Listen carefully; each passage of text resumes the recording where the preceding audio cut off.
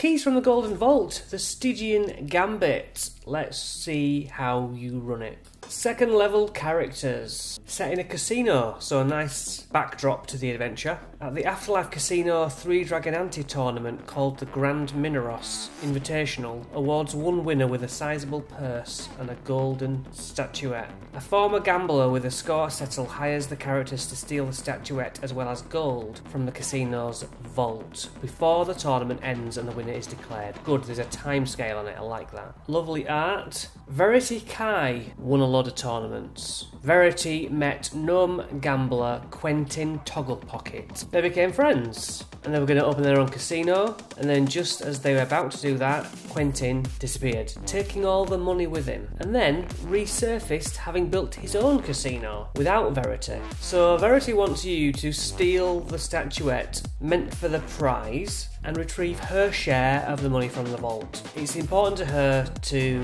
get him back for the betrayal. So you unlock your music box with the key and you hear this message. Greetings, operatives. An ally of the Golden Vault, named Verity Kai, had her life savings stolen from her by a devious gambling partner. We've found an opportunity to right this wrong. This quest, should you choose to undertake it, requires you to infiltrate the Afterlife Casino and steal a statuette and a sum of money. Meet with Verity at the Brine Widow Tavern to learn more details. Good luck, operatives. Yeah, you close the box, the golden key vanishes. You head on down to the Brine Widow. Seems Verity's fairly stern. She's a tiefling. The last person in, she's told to shut the door. It's a nice back room. Here's Verity. Thank you for accepting my invitation. I'm Verity Kai. What I'm about to discuss with you requires the utmost secrecy. I can't stress to you enough how important it is that you speak nothing of what you hear within these four walls. The Afterlife Casino is a new Nine Hells themed attraction just outside town. The owner, Quentin Togglepocket, built it using prize money he stole from me, and I'd like you to give him hell. He's hosting a tournament there. I want you to steal the Erinius statue he plans to award as a prize, embarrassing him in front of the big names at the tournament. I also want you to steal back the 5,000 gold pieces he stole from me. Bring the stuff back here afterwards. Verity can transport us to the location and gives us this map, Afterlife Casino. So security mirrors are going to act as cameras. We need a pass card to get into these blue doors here. There's a restaurant underneath this waterfall, so yeah, this is an overlook cliff edge. Presumably entering from here into the docks. Underneath the waterfall, there are stairs back. Where do the stairs come out then? Here. So you can go down to the restaurant via these stairs. Laundry. What do a laundry for in a casino? Oh, because it's a spa and it's baths and a lounge. Just as in the mission before, you get a bag of holding. She offers the characters 100 gold each and says, if you get more than my 5 grand in the casino, you can keep it. You could get her to raise their payment to 150 gold. You have 2 days to steal the statue, and the tournament is 2 nights from now. The bag of holdings command word is Hyacinth, but that command word is for getting things back out of the bag, and she doesn't tell them that command word. So they put the things in and can't get them out. As far as she knows, you arrive on wooden boats that shuttle visitors to and from the casino inside a cavern. Verity knows no other way to enter the casino. Tieflings only, as employees. Doors to employee-only areas have bright green trim and are magically locked. You need the pass card. Those mirrors are security cameras and they reflect back into its twin in the security office. That's inventive of how to get cameras in the D&D world. Prizes in a vault, fair enough. If they get caught mid-job, there are holding cells. And the gnome will make them a counter offer if Verity's name comes up. If the characters refuse his counter offer, Quentin has them tossed out of the casino and sent up the river in a gondola. So they could actually properly botch this then, and the characters just get sent on their way. End of the mission. Basically, you've got to scout the casino first, ideally. Disguises, dealers, bartenders and other floor employees wear sleek uniform that consists of black tuxedo pants and red jackets with thin lapels. So you can snatch uniforms from the laundry area. Since all casino employees are tieflings, non-tiefling characters who wish to disguise themselves need disguise kits or magic.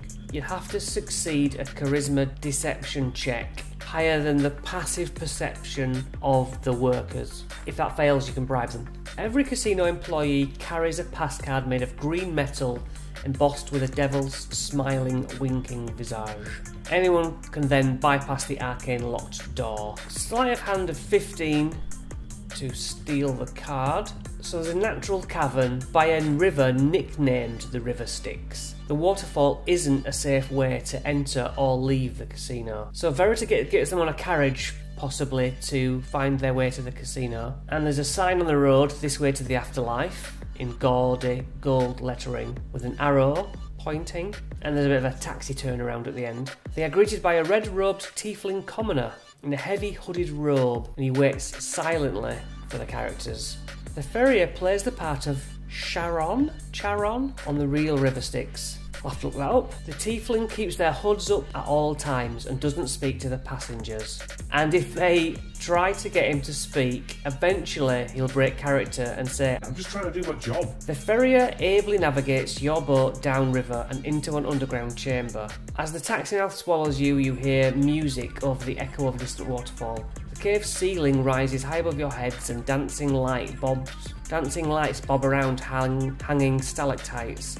The river winds through the casino floor, splitting the carnivorous chamber in two and passing under arched stone bridges at various points. Card tables and other gaming stations, surrounded by chattering patrons, fill the open space. A cheer rises from deep in the cavern, which is decorated to suggest excitement, opportunity and excess. The Ferrier steers your boat towards the left bank and the boat rocks as it bumps up against a wooden dock. The Ferrier then raises one hand, gesturing at the glittering sights before you, and intones in a deep, raspy voice, "Welcome to the afterlife. Temptation awaits." Anyone who tips the Ferrier gets inspiration. There are 4 cashier's stations where the cashiers have smiling devil masks and make your cash for chips switch. There's a golden pitchfork on the side of every chip. So there's no money to be stolen from me because it's magically switched into the vault. You put your money in the cashier, she gives you plastic, and that money disappears back into the vault. Withdrawals of more than 250 gold require a second cashier to confirm the transaction. Transactions through the sigils are automatically recorded in the magical ledger in area A15. Ceilings are 50 foot high. Ceilings in the employee-only areas are 20 foot high. Doors have an arcane lock. We know about the employee pass cards. You can DC 25 athletics check the doors open. 5 tiefling security guards using the thug stats will keep the peace in here. Breaking one of the security mirrors will cause 2 guards to go investigate and then go and tell Quentin. A patron who is caught cheating is escorted by 1d3 security guards to the holding cells, and you are booted out. So here are some of the games you can actually play, which is really good. You place your bet, you roll 5d12s, and keep these hidden for everyone else. So starting to the left of the tiefling dealer, each participant reveals one of their d12s. Then you reveal a second, then everyone reveals a third. Then you can have 3 options. You match the bet, you raise their bet, in which all participants must also match the bet, or you give in, called folding, or you forfeit any bet that you've placed and drop out of the game. Each person who hasn't folded totals their die rolls, and the one with the highest total wins. The winner becomes the dealer for the next game. It's a case of how much money will you put in, and how confident are you that you have got the highest roll, and trying to bluff each other. And people back out thinking, I ain't wasting any more money just to see your hands. Life and Death is a dice game played between the tiefling and a player. The tiefling rolls, everyone rolls a d20. If a player rolls lower than the dealer wins. A player who rolls higher than the dealer gets their own money back and that money from the casino. If you tie, you can roll again, but you have to double the money. Push your luck. When a player wins, they can opt to play again immediately. They bet everything they won on the last roll on this also. And if they win, the house doubles their bet. Copper slots. So, spinning cylinders, 6 golden runes on each. You roll 5d6, and then if you have 3 of a kind, it's double what you put in. 4 of a kind, it's 4 times what you put in. and 5 of a kind, it's 10 times what you put in. I love it. Big time. Quentin Toggle Pocket. Dresses garishly, slicks back his wavy hair, curls his moustache. Yeah, we get the idea. He's a professional 3-Dragon Ante player. He lost against Verity Kai and was humiliated. He then betrayed her on purpose. Quentin sees himself as the victim of Verity. He's happy to monologue if he gets the chance. He's usually in his office or visiting the holding cells. Now, we have the usual table of people who are wandering around that the players can interact with. We have a much better map of the casino. This drop here is 80 feet, that's 8d6 falling damage. So there is a staircase down to the restaurant. A12 was at the guards room, I think. His office was A14, so these will be the out of bounds places. We have the player map. 2 tiefling attendants help patrons out of the boats. These are the rules of the casino. A2, 3 Dragon Ante tables, copper slot machines, 2 cashier booths, and a nice relaxing lounge. Security mirror. A3, Dis.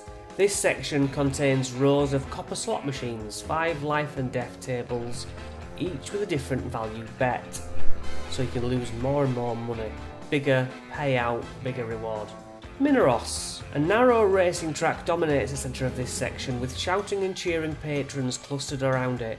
Numbered rats scurry along their respective lanes. As the rats cross the finish lines, cries of victory and groans of defeat erupt from the patrons. Just south of the track are a pair of lounge chairs and 2 cashier booths staffed by tieflings wearing devil masks. Another mirror. A5, Bar Malbolge, I'm going to say that, features 2 bars and plenty of plush, comfortable chairs and cushions. The 2 bartenders serve spirits and a bitter ale called Brimstone Gull. What the hell is that word? Phlegethocian? I don't know, I'm sorry. And Stygian baths. The air in here is warm and more humid than in the casino proper and bears a sulphurous fragrance. So yeah, sauna, spa area. Laundry, you can get some clothes out of there, disguises. Cirque Maladomini, hour-long performances every 4 hours. Acrobatics, trained animals, banjo player, trained lion, jumping through hoops. Big circus area. Canea? Steps lead to the sunken floor of a gambling haven ringed with pillars of black basalt. 7 3-Dragon Ante tables take up the floor space. A 3-foot high shelf carved into the far wall bears a glass case, displayed in which is a gold statuette of a winged devil. Standing next to the display case is a tiefling guard. These are high-stakes tables, open to anyone, while the easternmost 2 tables are reserved for the final rounds of the tournament. We have a tournament seating layout. They all have a little bit of information for you to make them memorable. The character can see that damaging the case triggers a magical trap on the display case. You will be paralysed. The waterfall is 100 feet tall. Oh, fair enough. The restaurant is called Nessus. Here is a lovely little menu.